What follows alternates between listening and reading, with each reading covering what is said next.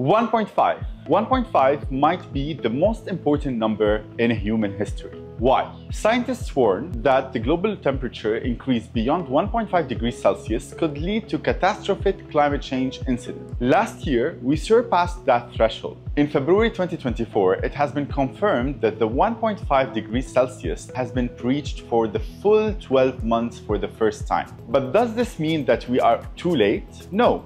The 1.5 target is an average figure over a decade. Are we far from that? No, we are dangerously close, and the time to act is now.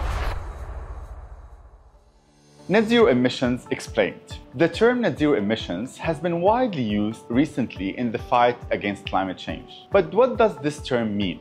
Emissions refer to greenhouse gases like carbon dioxide, methane, nitrous oxides, and fluorinated gases. Net zero doesn't mean zero emissions. The term net is very important because it is nearly impossible to reduce all emissions to zero. Net involves balancing the total amount of greenhouse gases emitted with an equivalent amount removed from the atmosphere. So to get to net zero, we need to reduce our greenhouse gas emissions and balance any remainder emissions with emission removals. Why aim for net zero by 2050? Because it aligns with the global target of limiting global warming by 1.5 degrees Celsius.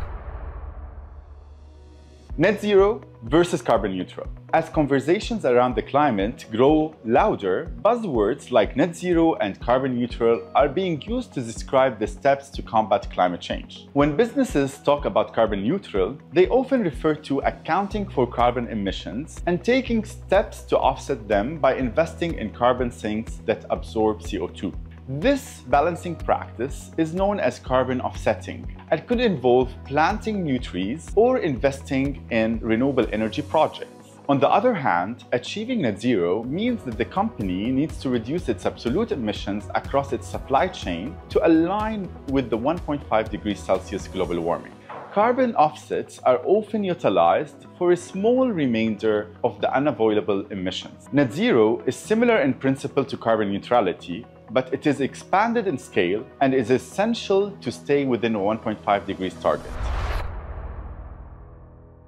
What is a carbon budget? Think of it as a financial budget, but for carbon dioxide emissions. It's the maximum amount of CO2 emissions we can emit to keep global warming below 1.5 degrees Celsius. Imagine a cake representing the total amount of CO2 emissions we can emit. Each slice is a carbon budget for a different sector, like industry, transportation, buildings, and others. If someone takes too much, there won't be enough left for everyone. To ensure everyone gets their share and plays their role, we need to work towards net zero emissions across all sectors. This means reducing emissions and balancing the remainder CO2 emissions we remove from the atmosphere. Carbon budgets are vital tools for climate change analysis across countries, companies, sectors, and even individuals. Have you ever thought of calculating your carbon budget?